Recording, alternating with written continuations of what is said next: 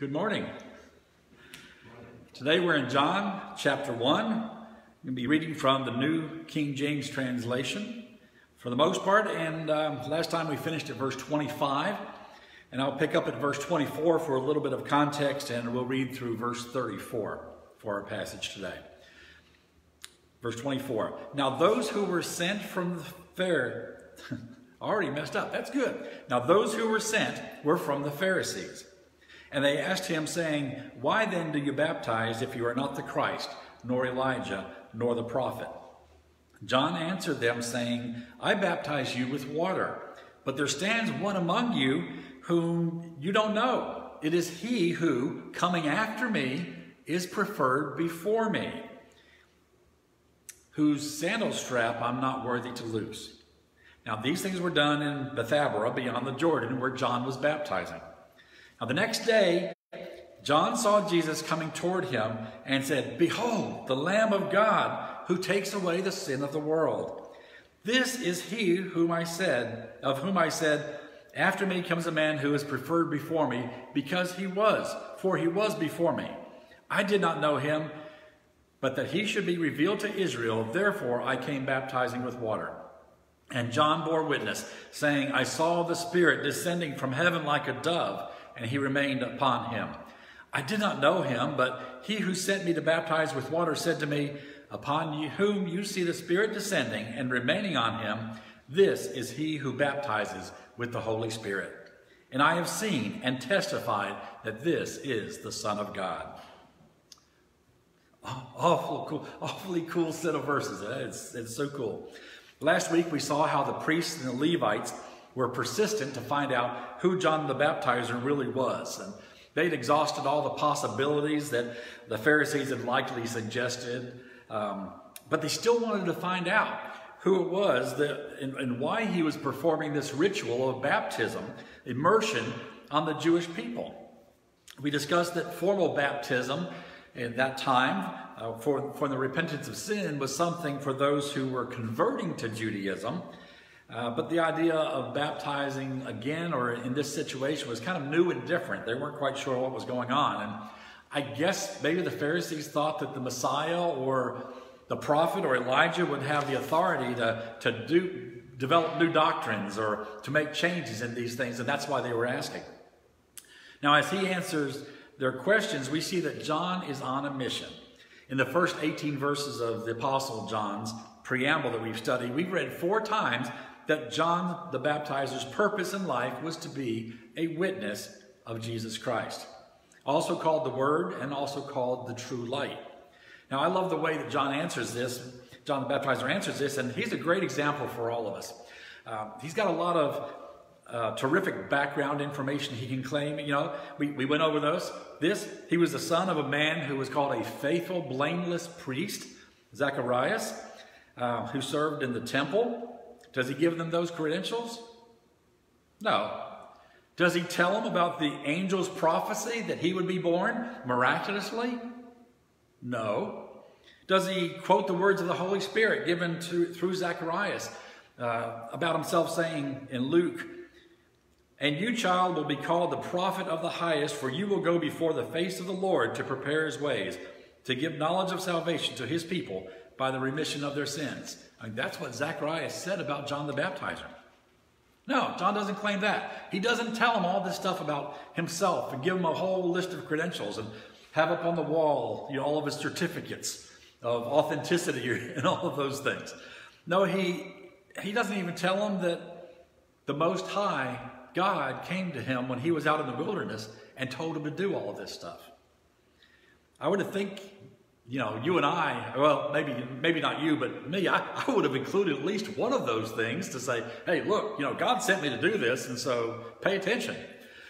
But John was obviously more focused on the task at hand, on his mission in life, to be a witness of the Messiah that was to come, even though this Messiah had not even been revealed yet to John.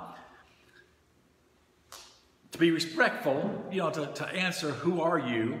He did include a phrase about himself, but then he immediately began to witness of Jesus.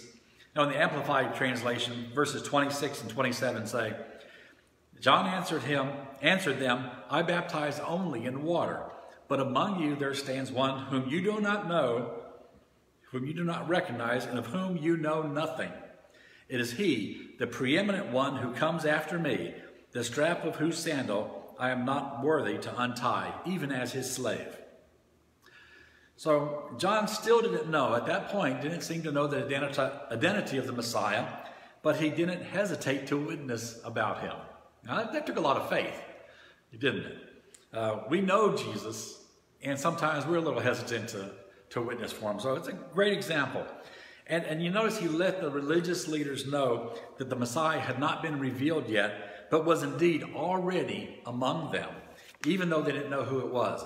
And we're going to dig into some more details on this in a few moments, but John also revealed a bit of the Messiah's divinity as he spoke, both of his pre-existence, it is he, the preeminent one who comes after me, and his ultimate worthiness, infinitely higher than a man.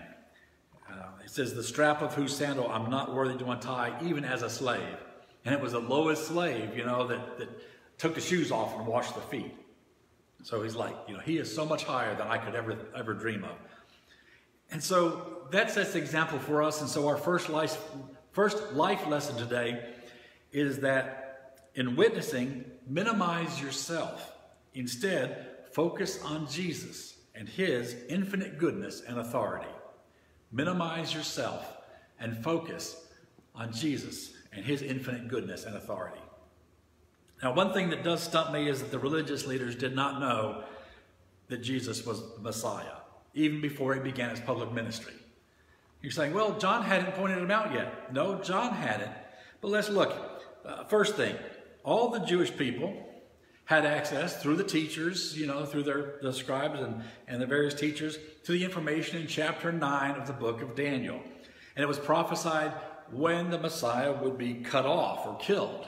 So they knew when the Messiah was going to die or be cut off.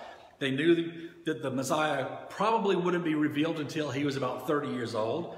And so they could do the math. They could have backed up and seen, hey, the Messiah should be around 30 years old at this time. And so that's the first thing. So they knew when he was going to come. They should have known when he was going to come. And then the second thing is that all Jerusalem had heard 30 years earlier about the wise men coming to find where the King of the Jews, Jesus, was born. And so they knew where he was and when. And yes, once Herod found out that the Magi had kind of tricked him and didn't tell him where King Jesus was born at, he had all the little boys in and around Bethlehem slaughtered. So people could have just written it off as the Messiah. Oh, well, the Messiah got killed by this evil king, and so he's not here. Or they could have realized that if they found somebody in Israel that was around 30 years old, that was born in Bethlehem, hey, something miraculously happened to keep this guy alive because the king ordered everybody killed. They slaughtered them all. And the slaughter, from what I understand, was something that was sudden and unannounced. I mean, they didn't, proclaim, next week at 2 o'clock on Thursday, we're going to kill all the kids. No, they go in there and slaughter them before they had a chance to know what was going on. A third thing that they should have been able to see, in my opinion, is that the angels supernaturally appeared to a group of shepherds outside of Bethlehem and announced to them that the Messiah was born that very day, and also told them how to find him. And we see that the shepherds didn't just sit there and say, oh, that's wonderful. No, they followed up. They went in. They visited the birthplace. They visited Jesus. They visited his parents. And they didn't just say, after that, that was a wonderful experience we had. They began telling everybody they could. And that's what the Bible tells us. They told them what all the angels had told them and what they had found. So now pretty much all of Bethlehem knew where the Messiah was, where he was born, who he was born to, and all of this had been verified by angels from heaven. Now, is that enough to know that this is probably the Messiah? I would think so. Well, if that wasn't enough, when Mary and Joseph brought Jesus to Jerusalem to present him to the Lord, when he was about 12 years old, when he was 8 days old, guess what? there were two people at the temple. One of them was Simeon, and let me just read the scripture and tell you what happened. Simeon and Anna. So this is verse 25. Says, and behold, there was a man in Jerusalem whose name was Simeon, and this man was just and devout, waiting for the consolation of Israel, and the Holy Spirit was upon him. And it had been revealed to him by the Holy Spirit that he would not see death before he had seen the Lord's Christ. So he came by the Spirit into the temple. By the way, the Holy Spirit's really active a lot in all of these. Do you notice that? That's incredible.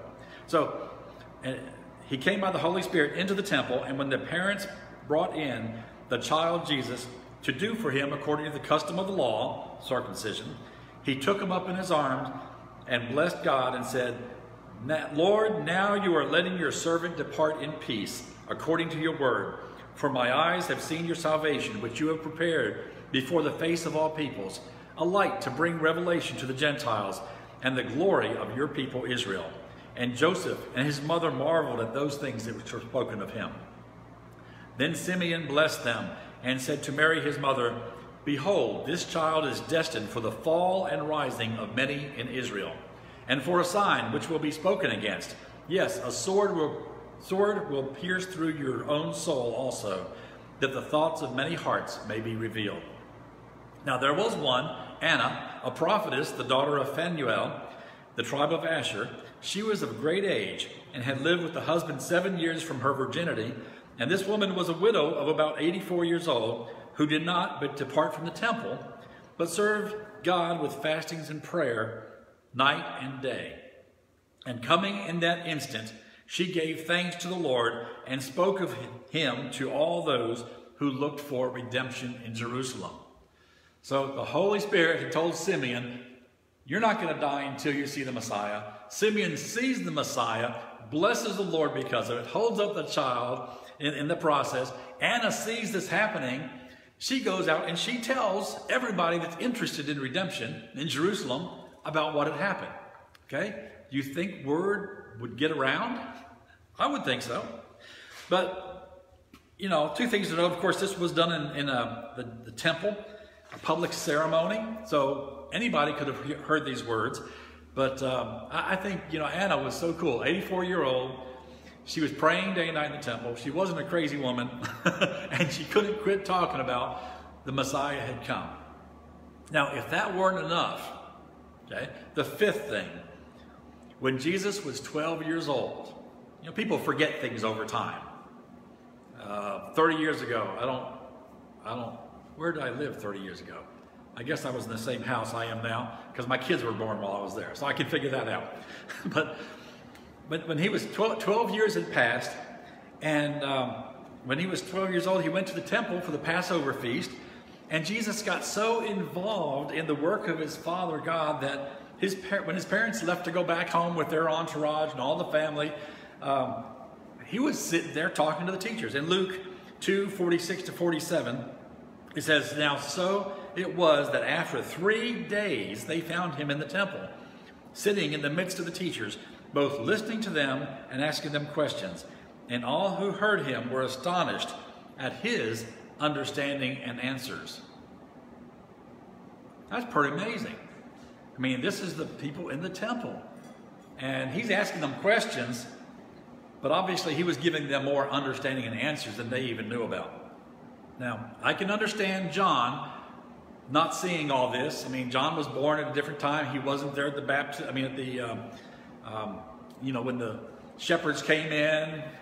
He wasn't there when Simeon was involved in the circumcision of Jesus. John wasn't there apparently in the temple when Jesus was talking to the leaders and teaching them about God. And he was out in the desert most of his life, apparently. But with all this evidence and more, honestly, I can't see how the religious teachers wouldn't know. And this I haven't worked through. Maybe y'all have some wisdom on this, but I don't know if the truth was being suppressed. It's like, oh, let's ignore that because we're in power. Or if it just simply ignored. They just didn't pay attention to it. I don't know. But all of that is about to come to an end. Now, God told Israel, Jerusalem, Bethlehem, the religious leaders, a lot of things. And they didn't pay attention. Our life lesson for us today is when God keeps telling you something over and over, pay attention and act on it. When God keeps telling you something over and over, pay attention and act on it. So let's look at verse 29 in our scriptures. John 1:29. The next day, John saw Jesus coming toward him and said, "Behold, the Lamb of God who takes away the sin of the world." So now John has finally discovered that Messiah. He calls him the Lamb of God. Why would he call Jesus a lamb? I mean, this is a person. This is a 30-year-old man. Look, there's a lamb. No, John, that's a man. No, that's the Lamb of God. Let's look back to where God provided another lamb. We read in Genesis 22 that Abraham's commitment to God was tested as God told him to go and offer his only son, Isaac, as a burnt sacrifice on the mountains of Moriah. You know where the mountains of Moriah are at? Jerusalem. As they were going on the final segment of the journey, getting ready to go up and make the sacrifice, Isaac made an amazing discovery. He says in Genesis 22, 7 and 8, "And Isaac spoke to Abraham his father and said, 'My father.' And he said, 'Here I am, my son.' Then he said, 'Behold,' or 'Look, the fire and the wood, but where's the lamb for a burnt offering?' And Abraham said, 'My son, God will provide himself a lamb for a burnt offering.'" So the both of them went together. We see here the very first time in Scripture that a lamb is mentioned as a sacrifice. Although burnt offerings have been made since the time of Noah, this is the first time a lamb was specifically mentioned. But lambs were sacrificed from then, probably before them, and on many, many times. And the idea of a lamb being sacrificed for sin became pretty much a standard way that Jews considered many of their sins to be covered. Looking back, we see parallels between Isaac and Jesus. Both Isaac and Jesus were promised sons. Both had miraculous conceptions. Both were the only sons of their fathers. And if you say, "Hey, what about Ishmael?" I'll talk to you about that later. Both ascended Mount Moriah for a sacrifice to be made. And notice the words in verse 8 where Abraham said, "God will provide himself a lamb." At the time, he knew that God had been the one that provided Isaac, though he thought that lamb, Isaac, would be sacrificed.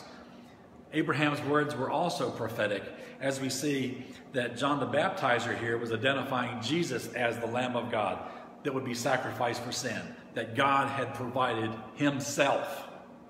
Capital H, if you want to look at it in the proper grammar in English. God had provided himself to be the Lamb. As we know, in the scripture with Abraham and Isaac, Isaac's life was spared, but God did indeed provide an alternate sacrifice for him, but Jesus would not be spared in the same way Isaac was, because Jesus would be the alternate sacrifice for our sins. Isaiah 53 tells us, surely, verse 4 to 7, "Surely he has borne our griefs and carried our sorrows. Yet we esteemed him stricken, smitten by God, and afflicted. But he was wounded for our transgressions. He was bruised for our iniquities. The chastisement for our peace was upon him, and by his stripes we are healed. All we like sheep have gone astray. We have turned everyone to his own way, and the Lord laid on him the iniquity of us all. He was oppressed and he was afflicted, yet he opened not his mouth. He was led as a lamb to the slaughter, and as a sheep before its shearers is silent, so he opened not his mouth." This description of Jesus is accurate in so many ways, but let's look specifically at the forgiveness of sins. Lambs were very much associated with being slain for the forgiveness of sins. So much so that even Josephus, the secular historian, wrote in the Wars of the Jews, or the Jewish Wars, depends on the translation you use, Book 6, in the passage 424, he notes that on just one Passover, when Jerusalem was under siege by Titus, said it was found that the number of sacrifices was 256,500. Over 250,000 lambs were slain on that last Passover in that temple.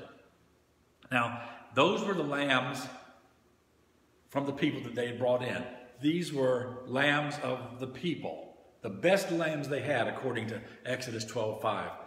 Your lamb should be without blemish, a male of the first year. You may take it from the sheep or from the goats. But John the Baptizer was proclaiming that Jesus was the Lamb of God who takes away the sin of the world. So it's clear to us now that he's saying that Jesus would die for our sins. This was the first day of Jesus' public ministry. And later on the disciples didn't know what he was talking about when he said he was going to die. Right? People want to see what they want to see. We need to listen to what the Word of God says, rather than ignoring the parts we don't like and only taking the parts that we do like. So we see from the very beginning that Jesus was set to die. We'd already read, we studied a week or two ago, some other phrases that were given by Jesus where the disciples were astonished. Oh no, you're not going to die. We don't want you to die. But we know that was to be the case. So let's take a look at what's unique about this Lamb of God rather than a lamb from a man. Hebrews 10:1. I'm going to read verses 1, 2, 3, and 4, and 10 in Hebrews 10. It kind of gives an overview of this. It says, the old system under the law of Moses was only a shadow, a dim preview of things to come, not the good things themselves. A dim preview of good things to come, not the good things themselves.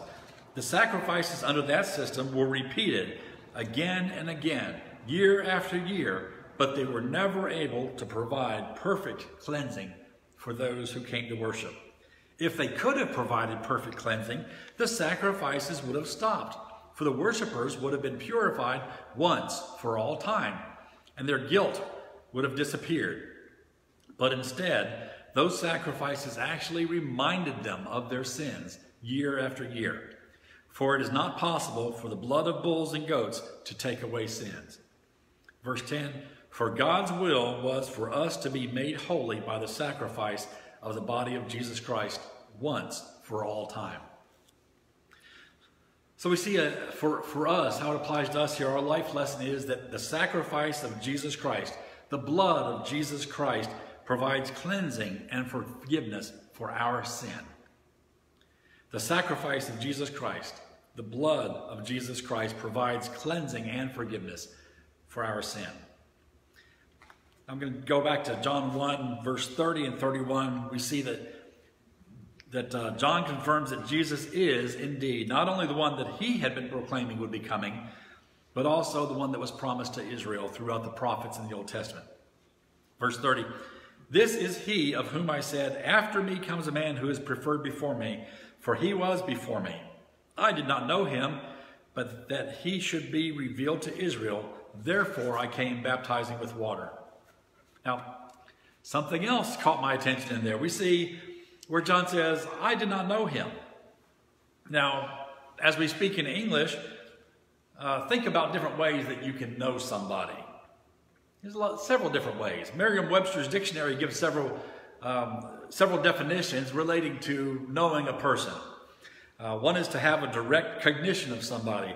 So you'd say, oh, Bill Gates, I know him. Well, I've heard of him. Another is to have an understanding.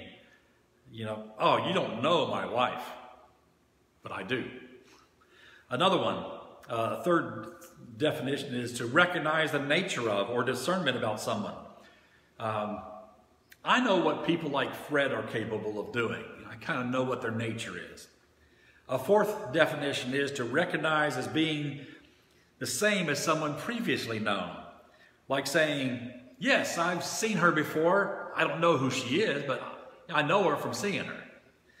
A fifth one is to be acquainted or familiar with somebody. Oh, I know Susan. She's the lady that runs the activities here, isn't she? Y'all know Susan? And then the sixth one is to have experience with someone. And of course I know Jim. He's my best friend. You know, each one of these have different nuances and are different. And so why all of these nuances? Well, in the Greek word that was used in this verse, it's the same way as it is in English. There's a number of different ways. And John wasn't saying that he had never heard of Jesus. He may have played with him as a child. I don't know, maybe when they were coming back from Jerusalem and Jesus was in the temple, when Jesus was 12 years old, John might have been part of that family group that was going back home and left Jesus there without noticing he was gone. He may have heard Elizabeth and Zacharias talking about Jesus when he was a child. Maybe talking about his brothers and his sisters and his mom and dad. He may have even seen Jesus recently in the crowd. Oh, I recognize, I've seen that face before. I know him. But that's not what John was saying or meaning by knowing him. He was saying that he didn't realize that Jesus, up until that moment, that Jesus was the one that was the Messiah. He didn't know until that moment in time when Jesus walked up to him, and we see in Matthew 3:13, he had this epiphany, this aha moment, the moment in time when the light flipped on in his heart and soul, and he knew that everything was about to change forever. Y'all ever have those moments in your life and in time? I hope so. That's what God does for us. We read in Matthew 3:13, then Jesus came from Galilee to John at the Jordan to be baptized by him. Now I think at that moment, the Holy Spirit was so strong in John that John knew exactly what was about to happen. Because in the very next verse, verse 14, and John tried to prevent him, saying, I need to be baptized by you, and you're coming to me? But Jesus answered and said to him, permit it to be so, for thus it is fitting for us to fulfill all righteousness. Basically to set the example. And then he allowed him. John knew the Messiah was coming. He knew people needed to prepare their hearts and be publicly baptized to tell the world they were ready to receive the Messiah. He'd already taken heat from the religious authorities about why he was baptizing people and who he was. And he'd given them the answers that God had given him. John had likely waited his whole life for these moments that we're reading about in Scripture here. And again, John probably knew who Jesus was as an old playmate or family member or an onlooker in the crowd, but may have recognized his face. But now, it's like having never known a thing about him. Now, suddenly, there he is, God's promised Messiah, standing in front of him, asking to be baptized, feeling as unworthy as a flea on a dog's tail. But Jesus asked John to do this, and he did. And then John gives us this testimony of what happened next. In John 1, verse 32 through verse 34. He says, and John bore witness, saying, I saw the Spirit descending from heaven like a dove, and he remained on him. I didn't know him, but he who sent me to baptize with water said, upon whom you see the Spirit descending and remaining on him, this is who baptizes with the Holy Spirit. I have seen and testify that this is the Son of God. Awesome. Awesome verses. What a great time. Our life lesson is that you can know, really know beyond a doubt that Jesus Christ is the Son of God who takes away your sin and will change your life completely. You can know, really know beyond a shadow of a doubt that Jesus Christ is the Son of God who takes away all of your sin and will change your life completely. Brothers and sisters, I can guess, I don't know exactly where you are in your relationship to God, but I want to encourage you to get to know Jesus more. We know about him. We know who he is. We may have seen pieces of what he's done. But please, I want to encourage you to get to know him closer and closer. We have different levels, like probably John knew Jesus in different ways. There's always more to know about Jesus. And I want to encourage you to do that. You know, Jesus said in Revelation 3:20 to 21, he said, behold, I stand at the door and knock. If anyone hears my voice and opens the door, I will come in to him and dine with him, and he with me. To him who overcomes, I will grant to sit with me on my throne, as I also overcame and sat with my Father on his throne. Now, you know, I feel knocking at my door too. You feel knocking at your door. sometimes there's something holding us back from opening up and saying, Lord, take this part of my life. Lord, come in, fellowship with me in this part. And if there's something kind of holding you back from that, I'll tell you what it is. It's what that Lamb of God came to overcome, to wipe away, to wash away, that is sin. There's something standing between you. And so just take a few minutes, consider the words of God. If you're not right, if you're not in total fellowship with God, you've come to the right place. Church is an awesome place. A few years ago, I was in a crusade meeting, and there was a man that was running the sound in a totally secular venue, but he had never come across a presentation of the gospel before, and he just asked, why are you going out and inviting people off the streets? It was in Miami, Florida. Why are you inviting all these odd people off the streets in Miami Beach, Florida, to come in here to a religious meeting?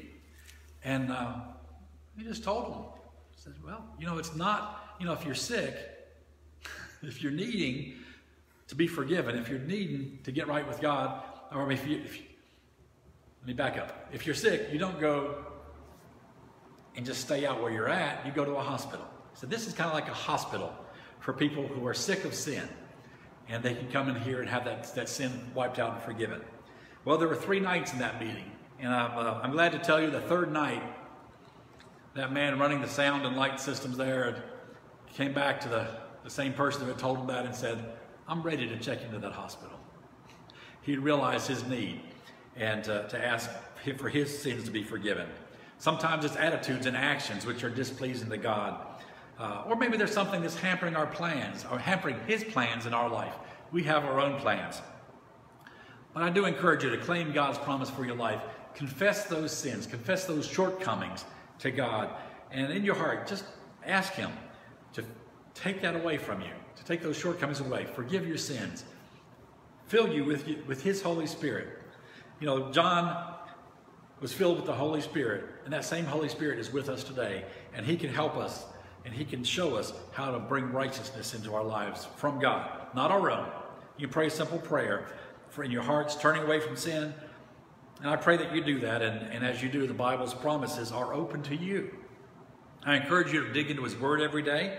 Keep an open line of communication from you to God consistently. He does want to hear from you. Keep in fellowship with others that believe the Bible and are following the Bible. Plug in and take action on what the Bible teaches. And I appreciate every one of you being here today. It wraps up this section. We're about out of time, but we'll see you next week, picking up in verse 35.